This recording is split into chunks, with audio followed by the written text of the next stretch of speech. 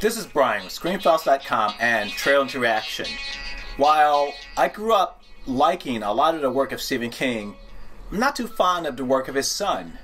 That being said, Nosferatu on AMC is pretty good. I genuinely enjoyed that, and I actually didn't expect to. There's a work of his on Netflix directed by the awesome Vincenzo Natali called In the Tall Grass. It's okay, though it kind of meanders and I think lacks focus. So, I'm not a Joe Hill fan. Don't hate him, don't like him. I think I've read one or two of his works, though nothing comes to mind, so maybe I didn't.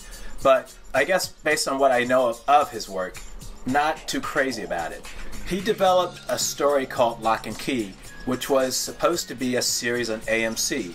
For whatever reason, and it's a little complex, and it's a very twisty road, this series never went into development on AMC, and instead was picked up by Netflix. And today they dropped a trailer. Hey, check it out. We're here.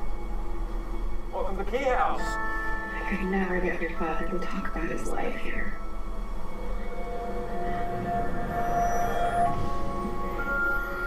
My kids need a home. Does it have to be this home? Hello? Are you my Echo? Yes.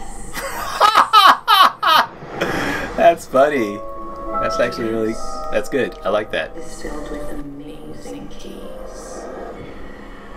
Listen for them. They whisper. You heard that?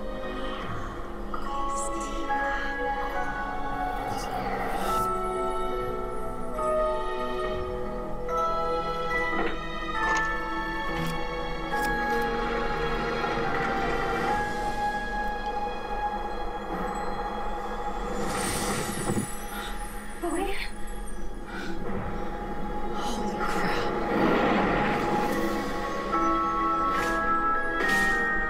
How is that even really It's good. possible? Take one. I'm getting a Lemony Snicket vibe here. We don't know what these keys unlock.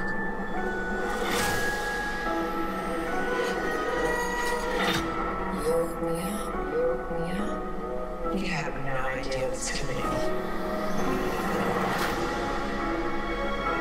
There is a crazy evil thing who wants these keys.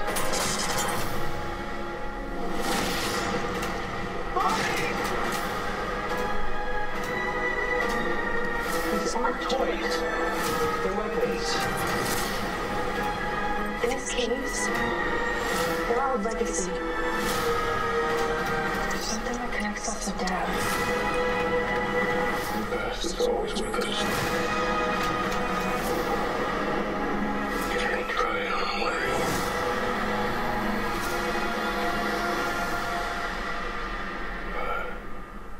But it's always there.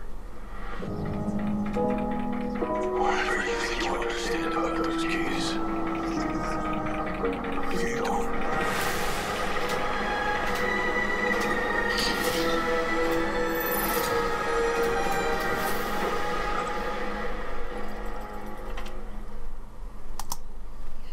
Well, that was the trailer for Locke & Key, and I wanted to comment during the video, but felt the need to restrain myself, though the video is finished. So, you enter a house with skulls on the fucking doorknobs.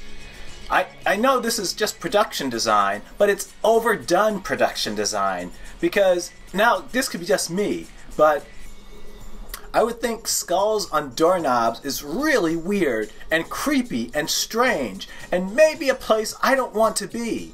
Just that little aspect alone. And once again, I get this is production design, but it's just so bizarre a feature that it just weirds me out. If you recall The Haunting, that had a door knocker in the shape of a lion. That's kind of normal. Well, I wouldn't say normal, because how many people have knockers, frankly, on their... Well, how many people have knockers on doors? And so, I could see that. A lion has a certain nobility to it, a certain power to it. I could see why you'd use that.